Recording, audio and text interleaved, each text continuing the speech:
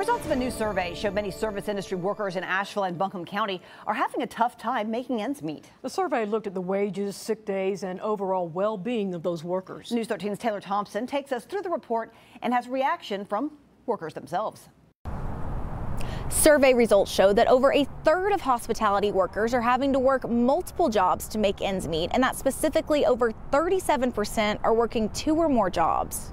Vicki Meath, executive director for Just Economics, says that leisure and hospitality workers make up about 15% of our local workforce. As a community, I think that we need to take care of these workers and advocate for positive changes. Just Economics determined the living wage in Buncombe County to be $22.10 an hour. This really represents what it costs for someone to be able to afford a 1-bedroom apartment in this kind of fair market rent region. Research assistant Michael Ratliff explains how results from the survey show that roughly 60% of respondents earn an interim living wage of $3,120 per month before taxes, which equals to earning around $18 an hour. That working just one job or working around 40 hours a week is not enough for some of the respondents to make a living wage. A member of Asheville Food and Beverage United, who's worked in the service industry here for 17 years, says she feels like a lot of them are barely making it by.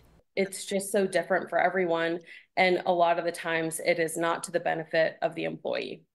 I feel like we carry this tourism industry and hospitality industry on our backs, and that there are a lot of employers out there that don't take care of the people. When looking at paid sick days, the report showed that less than 25% of respondents received them.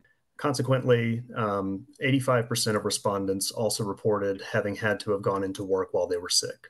Leaning towards Meath, continuing to advocate for the need of more work to be done in the local policy arena. We need the city and county to continue to lead by example, or, it's currently the local budget season, and we need the city of Asheville and Buncombe County to lead by example by paying their workers a living wage. And to read this report in full, you can head on over to our website at WLOS.com.